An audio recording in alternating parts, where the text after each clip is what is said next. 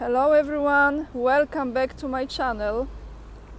Right behind me you see the Bolshoi Theater. I am so excited and so immensely grateful that actually tonight I'm going to see the performance in Bolshoi, Dr. Zhivago. If you are wondering how much I paid for the ticket, I paid 7,000 rubles. So you can calculate. This was purchased 2.5 months ago, was it? Or 3 months ago? Around 2 months ago, 2.5 months ago. So in advance. And someone got me this ticket with a really good price. I was told I have a good seat. It looked like on the map, so I'm really looking forward to it. If I can record a little bit, I will, and then probably attach in tomorrow's video. Definitely we'll take some pictures. So those of you who follow me on Instagram, you will see the live stories that I put and also pictures of my outfit probably, and the place of course. And what else? Yeah, and on locals as well. So just want to say I'm very, very grateful that I have this opportunity. Maybe not last time in my life, but definitely the first time to be inside and to experience it you know, in real time. Right here, statue of Marx.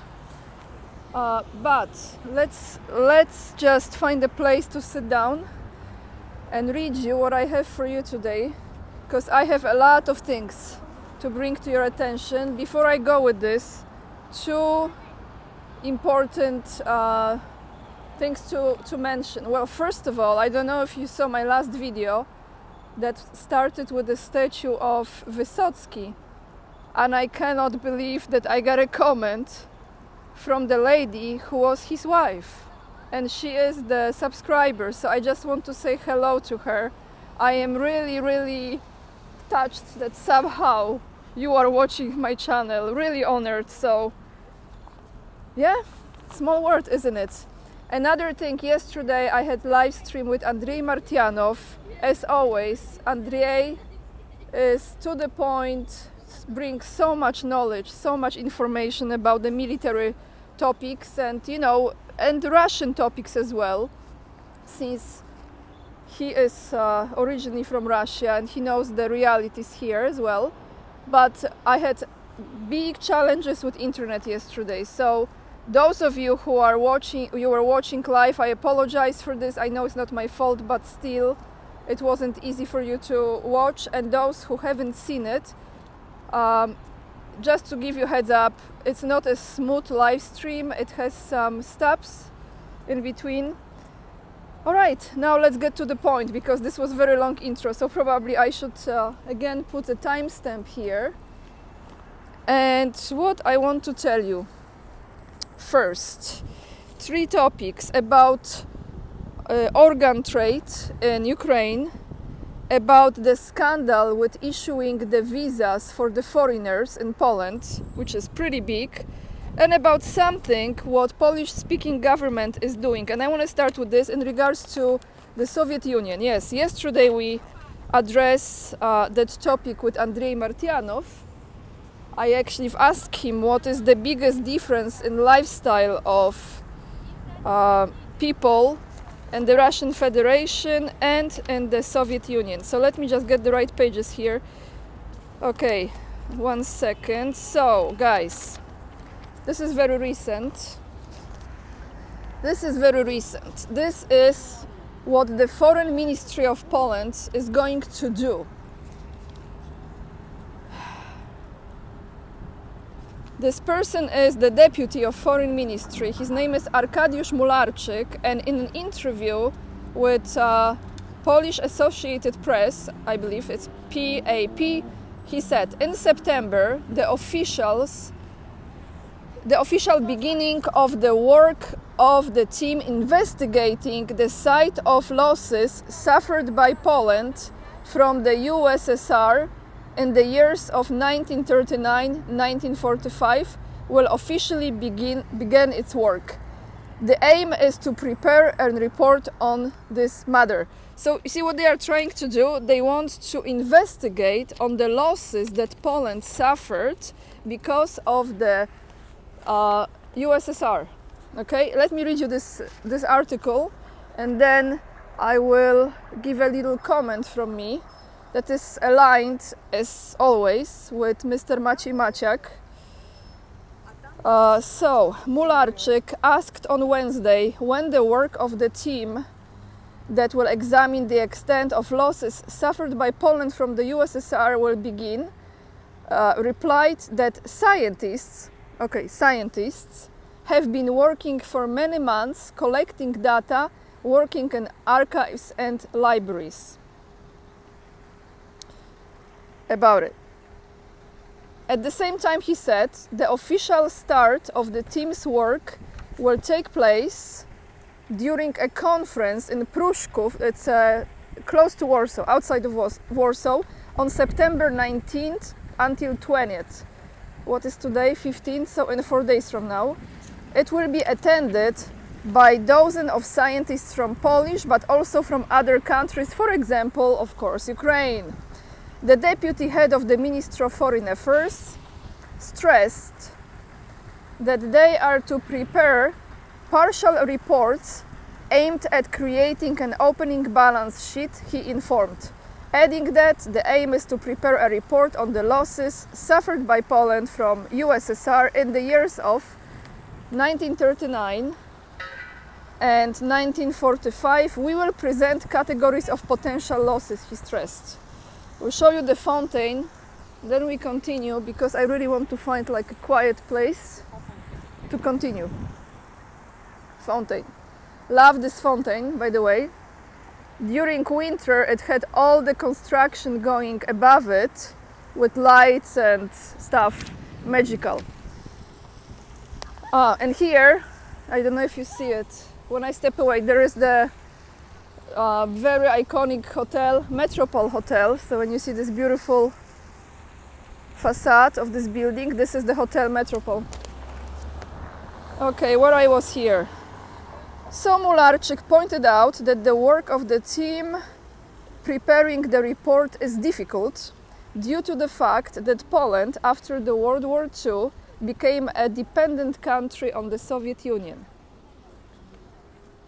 As he emphasized, during these several decades it was absolutely unthinkable to estimate losses. Asked Poland by Soviet Russia, and practically no studies, no reports were created, so it must be said that we are starting work almost from the scratch. Okay. When asked if there is already any idea, if there is any data, sorry guys, when asked if there is any data to estimate the material size of the losses, he pointed out that at this stage it is premature. Quoting him, "We must remember that the losses were gigantic because they included not only the material substance, but it was also the organized plundering of works of art and cultural goods, the plundering of insurance companies, banks, and later the exploitation for many decades. Also, the so-called liberation that took place in 1945 was associated with gigantic plunder," he stressed. I'm just reading article, I'm not commenting yet. Okay, let's see. This one maybe no. You have the link as always in the description box.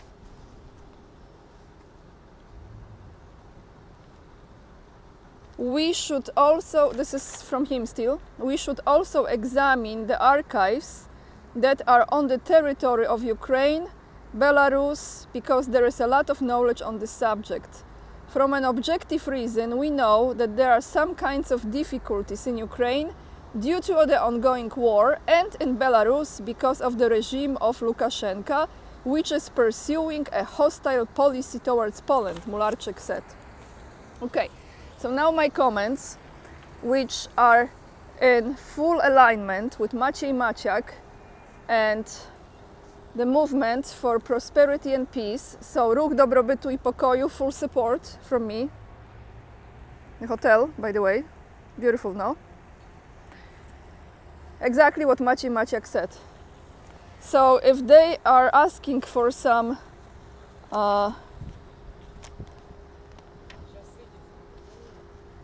they are mentioning the losses that Poland caused because of the USSR, then again, Litva, Łotwa, so Lithuania, Latvia, Ukraine, all the countries that used to be the republics of the Soviet Union, they should ask those countries as well, not just the Russian Federation, right?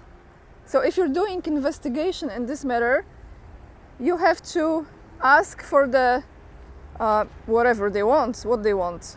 Money back, I don't know what they want. How much, what they want.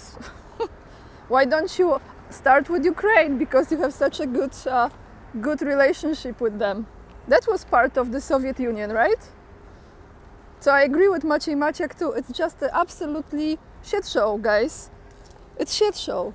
Like how Russia can even take those people seriously? How they can even, who they gonna talk to have normal conversation with? There's nobody. Zero. Null. Ay, money. Visa scandal. From bankier.pl, Polish portal. The visa scandal. 350,000 incorrectly issued visas by the Ministry of Foreign Affairs. Okay, so the same ministry that is digging out some stuff to ask Russia for compensation is the very one that is involved now into issuing visas that are illegal. So the corruption, right? Again, according to MPs, the names Jan Grabec and Marcin Kierwiński, this is how many visas Poland issued for migrants from Africa and the Middle East. CBA agents entered the Ministry of Foreign Affairs, whose task was to carefully look at the visa intermediation. The case came to light thanks to a European investigation. Now, before I continue with this, how they were, corrupted and taking money from people, how those people were getting visa, you remember there is a referendum coming in Poland with questions. This referendum will take place the same day as the day of elections to the parliament. And Law and Justice came up with this referendum, right? Everyone had a question, Morawiecki had a question, and Kaczyński, the leader of Law and Justice. So the third question in this referendum is, pushed by the Law and Justice is, do you support the admission of thousands of illegal immigrants from the Middle East and Africa in accordance with the forced relocation mechanism imposed by the European bureaucracy? Look at this, guys. I mean, I can't. They are asking people this question. This is the question during the referendum that people will be answering.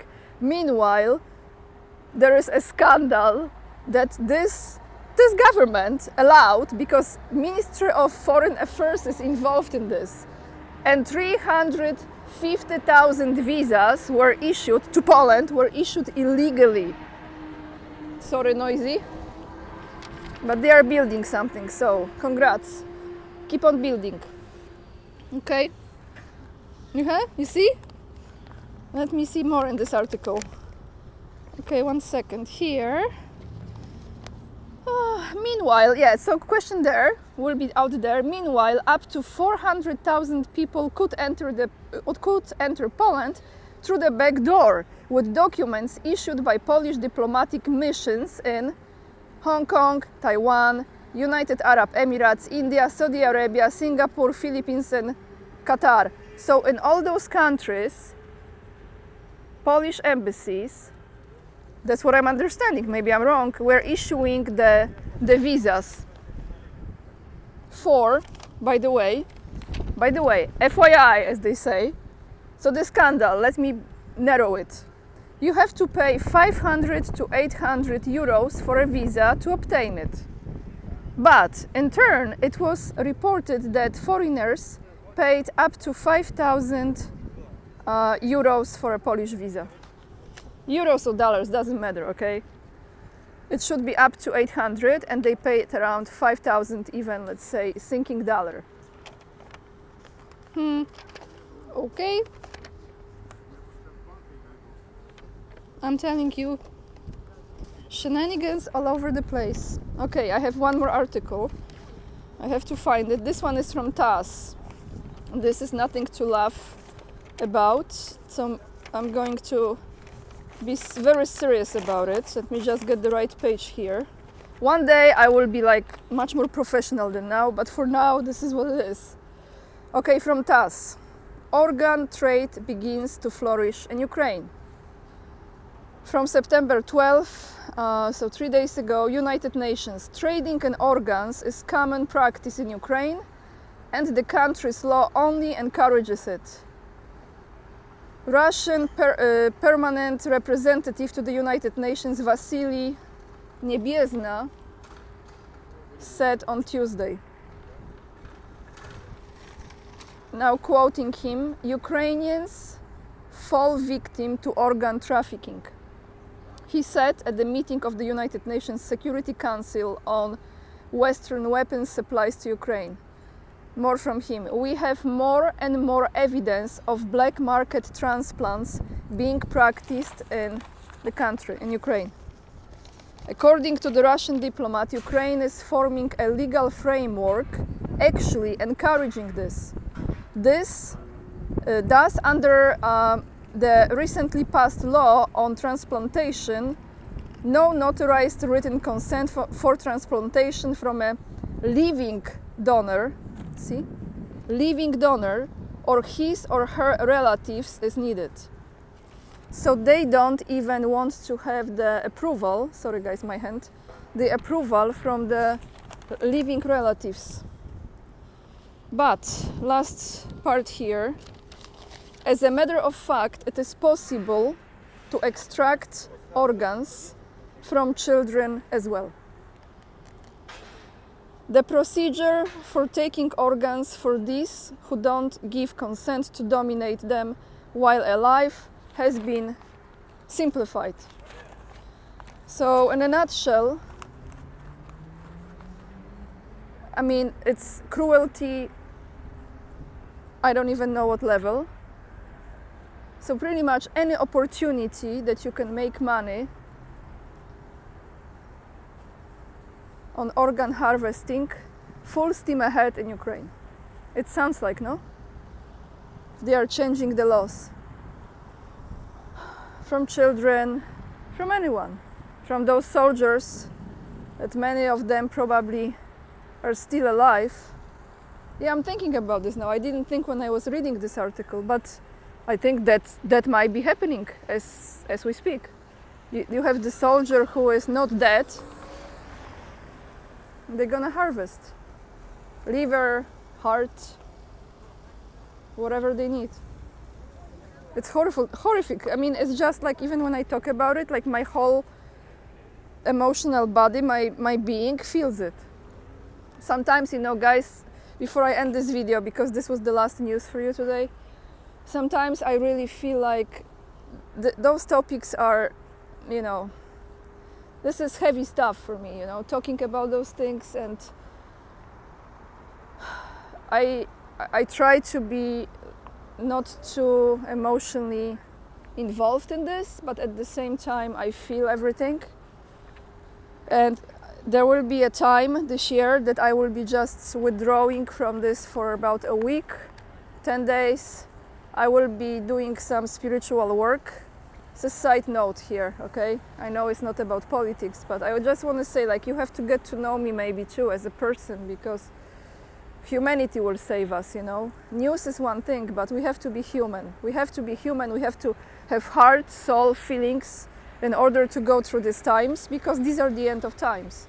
So continuing on this, I want to take like a workshop, like a seminar, or like a spiritual retreat for about a week to 10 days and just focus on my well-being, my brain, my spirit, my soul, and just do that, you know,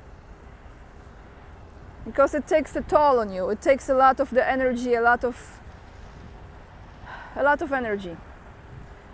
So that's why my traveling kind of helps me, because I balance the news and then I explore and see art and do other things that nurture me in different way, you know. Anyway, this was very, very personal, but I know some of you really don't mind. All the links you will find attached to those articles in the description box under the video. I would really appreciate if you join me on Locals. You have the link as well down below and in the pinned comment section too. You can follow me on Instagram, especially tonight, because I will be posting the stories from Bolshoi, from inside. And what else? Yes, if you would like to support my trip to China, you can buy me a coffee, because all the money from that will go to my trip. Join my mailing list just to stay in touch, in case. How cool, huh? Just to stay in touch. And Rumble is there. I think that's it. I will show you this place here, because during winter here is the ice skating, and now you have the rollerblades. But I would have to leave because I already had one video with the music, and I'm not sure if this music is not gonna trigger this one. So lots of love, everyone. Remember, we are the leading edge and saving the humanity. Hit that like if the video brings you any value, and I see you tomorrow. Bye everyone.